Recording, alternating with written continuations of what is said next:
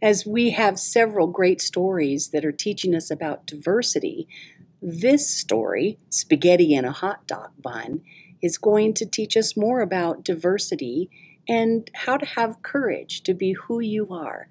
It's written by Maria Dismondy, and the illustrations are done by Kim Shaw. Spaghetti in a Hot Dog Bun. The delicious smell of breakfast filled the air as Lucy's grandpa handed her a plate. Lucy smeared ketchup on her toast. She turned to her grandpa and said, "Papa Gino, Harriet said she's never heard of ketchup on toast. Her family uses butter and jelly." We all like different things, don't we, to eat? It's okay. Not everyone likes the same thing, Lucy. It doesn't mean one person is wrong or right. We're all different. What a boring world it would be if we were all exactly alike. Do you remember what's really important? Papa Gino asked. Yes, Papa. Even if we are different from others on the outside, we all have a heart and feelings on the inside. That's my girl. Remember, when you treat others with love and kindness, you are doing the right thing, Papa Gino replied. On the school bus, Lucy and her friend Harriet pulled out some paper and crayons. Sitting across from them was Ralph. As usual, Ralph sat alone, staring out the window. He looked over at them and rolled his eyes. In the classroom, Lucy sat down near her teacher. Ralph carelessly hurried over and tripped on Lucy's foot. Before long, he was glaring at her. Ralph whispered, "Woof, I can't see the book with this poodle in front of me." Lucy could hear him giggling behind her. "Oh no, why did it have to be me?" she wondered. During lunch, Harriet shouted one of her silly jokes over the children's voices. As the girls ate, their bellies shook with laughter. Across the table, Ralph hollered, "Yuck! That's the disgusting smell. Who ever heard of eating spaghetti in a hot dog bun?" Tony and the other children at the table turned away from Ralph, shaking their heads. Ralph continued, "Poor little Lucy with her hair so poofy." Tears filled Lucy's eyes, and she began to cry. On the way home, Lucy thought about what had happened.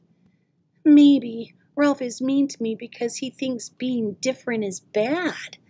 I wish he would stop teasing me. Slowly, Lucy stepped off the bus. "How was your day?" Papa Gino asked. "Fine," she mumbled.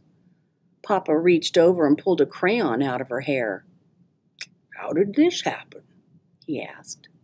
Lucy didn't say a word. That night, as Papa Gino tucked Lucy into bed, he asked, "Is everything all right at school?" Lucy rolled over. He sat down and whispered, "Always remember, if something's not right, we can work on fixing it together." "It's not that easy," thought Lucy. "How do I stop Ralph from teasing me? How can he have a heart and be so mean?" Lucy had a hard time falling asleep, worrying what would happen tomorrow. The following day, Lucy was surprised to find Ralph leaving her alone until Lucy took the bag Ralph handed her. Inside were dog bones with a note that read, "Lucy, Lucy eats stinky food that puts us in a big bad mood. Lucy, Lucy, hair shaped like a cone. Here's a treat for you, a yummy dog bone." The beating of Lucy's heart was so loud, she knew everyone around could hear it. "Stop! It hurts my feelings when you do this, Ralph," Lucy said. "Please, stop." Ralph turned and walked away. It took a lot of courage for Lucy to stick up for herself, didn't it? It was recess time, and Lucy played alone. She didn't want to tell her teacher about Ralph. She was afraid of being a tattletale. Lucy wished Papa Gino was there to help. What should I do? She asked herself over and over. The bell rang as recess ended. Help! Cried a child off in the distance. Tony yelled, Ralph got himself stuck at the top of the monkey bars. It's the funniest thing I've ever seen. This is my chance. I'll go tell Ralph how mean he really is. M-E-A-N, mean. Lucy stomped off toward the monkey bars. When she reached Ralph, Lucy paused. She looked him in the eye and said, What you did was so mean.